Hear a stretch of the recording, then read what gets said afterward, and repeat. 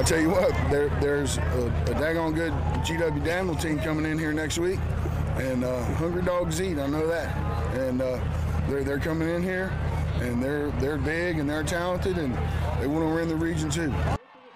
Well, that's Salem head coach John Holter after his squad's region semifinal win, talking about the top-seeded Spartans' date with the 2-seed 9-1 GW Danville. The Eagles suffocated Western Albemarle to the tune of a 40-8 win in the region semis. Salem, meanwhile, is having another Spartan-like season. The 10-time state champs are 11-1, lone loss to a perennial West Virginia power in Martinsburg.